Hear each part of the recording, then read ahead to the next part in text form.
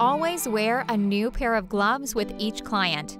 Make sure that you have everything ready before you begin teeth jewelry application.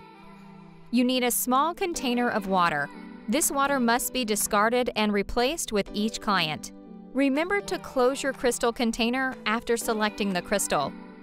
Before you begin, ask your clients to read the agreement carefully. If they are allergic to latex and bonds, do not proceed the application. You are now ready to apply crystal. Ask your client to select a suitable tooth and crystal. The tooth must not have cracks and cavities. Use mini brush for selecting the crystal and place it face down on the mixing pad. Now squeeze a small amount of bonding agent A onto a mixing pad.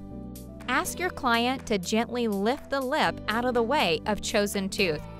Ask the client to bite down on the cotton roll, using the cleansing gel Fit Fresh nozzles, and apply small amount onto the area to be fitted with the crystal and leave it for 15 seconds. Place a cotton roll into the water, remove and squeeze out.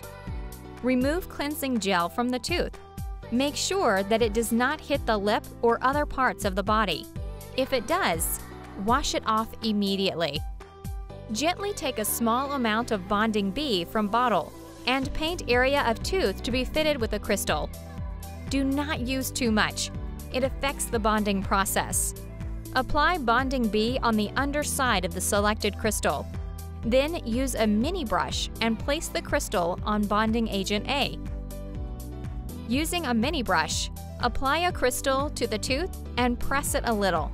In order to remove the residues bonding and move the crystal, if necessary, use a mini brush.